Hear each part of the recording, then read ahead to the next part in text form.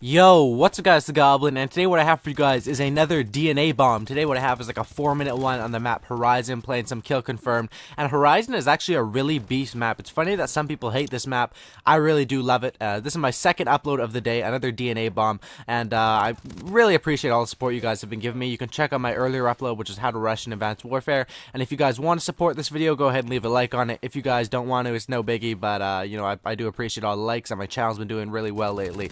So basically, I know a lot of gameplays. Pretty much the BAL is the best gun by far in this game, so every gameplay is with it pretty much, but I do have some other DNA bombs with different guns, AK-12 and stuff like that, and I want you guys to leave in the comment section below what assault rifle, or actually any gun, but I'm most likely going to be using assault rifles, do you want me to go for a DNA bomb with.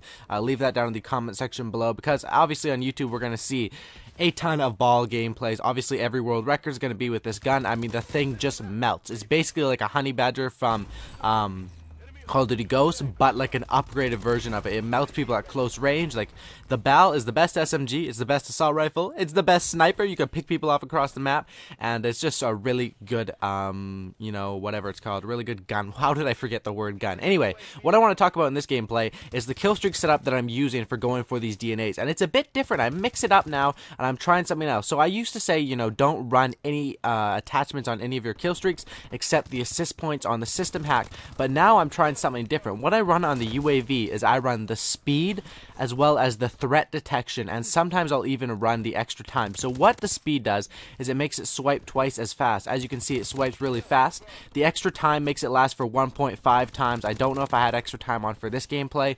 I don't think I did. And then the threat detection is sort of like this oracle thing. As you can see, the enemies are coming up on the oracle, which is basically, you know, the oracle. If you played Call of Duty Ghosts, you'll know what an oracle is. And I had no idea what that guy's doing, trying to jump off the map and kill himself or something.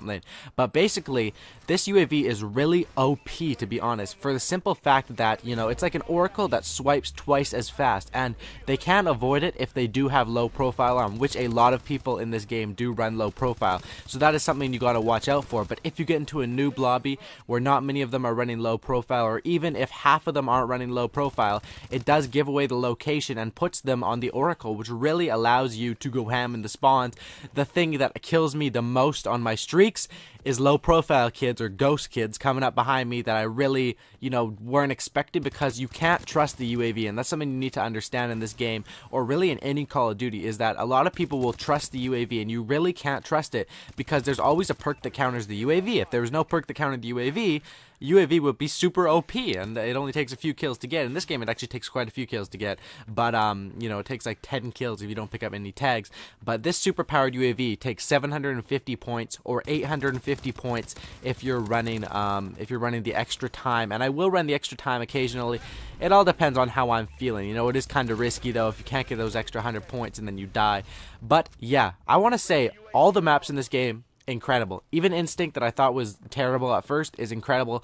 My least favorite map would probably be Green Band, and that one's not even that bad. I just really don't know how to play it. Green Band sort of, I try and go ham in the spawns, and they just all spawn around me. And if anyone has any tips for playing that map, let me know in the comment section below. But as you can see, this UAV thing is saving my life. And right there, oh my god, I'm glad that guy was clueless, because I missed the punch. The punch is also really good. Another tip is, don't ever use the combat knife when the punch is way more better. That makes no sense. But the punch basically has a lot better auto aim on it. It's just a lot better than the combat knife, which is kind of dumb. You'd think the knife would be better because you have to pull it out to use it. That's what she said. But you know, the freaking smashing them with your gun, punching them in the face, Falcon punch like that guy did to me in the back, is the most OP. So hopefully you guys did enjoy this video. Hopefully you guys did. Second video of the day, you guys will support it with likes, and if we could get for 2,000 likes, I think this DNA bomb definitely deserves 2,000 likes at least. Surprise me with 3,000 maybe. But leave a like on it. Subscribe if you're new to my channel. Been growing pretty well lately. Subscribe for a cookie, and don't looky. I'm out. Peace. Have a good night, guys.